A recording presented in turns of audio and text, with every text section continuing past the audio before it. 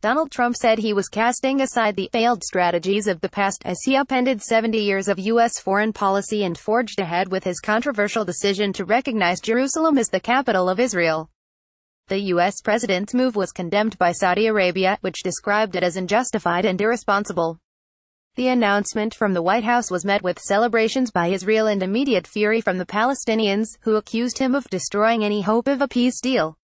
"We cannot solve our problems by making the same failed assumptions and repeating the same failed strategies of the past," Mr. Trump said. "It is time to officially recognize Jerusalem as the capital of Israel." Defying warnings from leaders around the world, Mr. Trump said he judged this course of action to be in the best interest of the U.S. and the pursuit of peace between Israel and the Palestinians. He announced that America would become the only country in the world to move its embassy from Tel Aviv to Jerusalem, making good on a campaign promise important to many evangelical Christian and right-wing Jewish voters.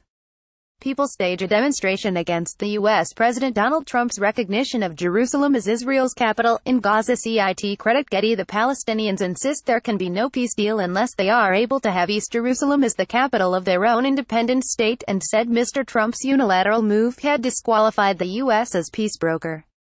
These condemned and unacceptable measures are a deliberate undermining of all efforts exerted to achieve peace and represent a declaration of the United States' withdrawal from undertaking the role it has played over the past decades in sponsoring the peace process, said Mahmoud Abbas, the Palestinian president. Security warning for U.S. citizens abroad. Hamas, the Islamist militant group which controls the Gaza Strip, accused Mr. Trump of flagrant aggression, and called for Muslims across the Middle East to rise up against U.S. interests.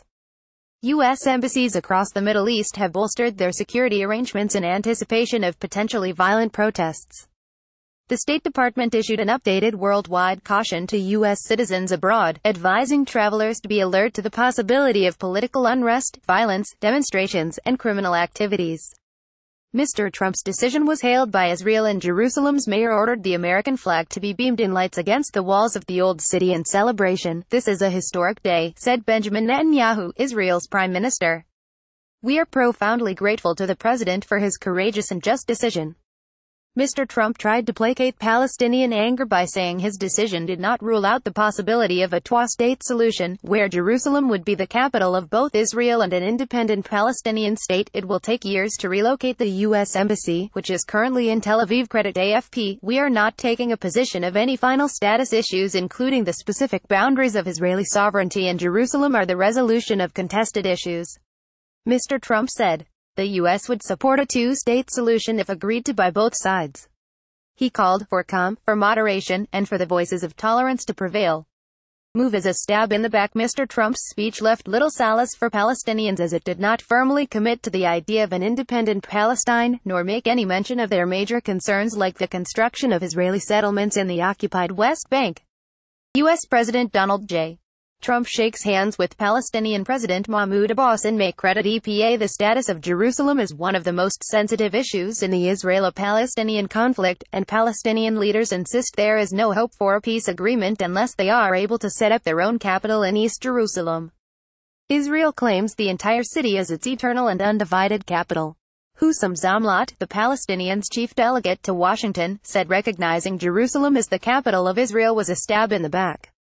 Mr. Trump says he is delivering where previous presidents have failed. With Mike Pence, the U.S. vice president, standing by his side, Mr. Trump reminded American voters that both Bill Clinton and George W. Bush had promised to move the U.S. embassy to Jerusalem but had reneged once in office. They failed to deliver. "Today, I am delivering," he said. Saudi Arabia leads global condemnation. Saudi Arabia slammed Mrs. Trump's decision to recognize Jerusalem as Israel's capital, calling the move irresponsible, state media reported, citing the royal court. The kingdom expresses great regret over the U.S. president's decision to recognize Jerusalem as the capital of Israel. The kingdom has already warned of the serious consequences of such an unjustified and irresponsible move, the royal court was quoted as saying. Theresa May said the UK disagrees with Mr. Trump's decision. "We believe it is unhelpful in terms of prospects for peace in the region," she said.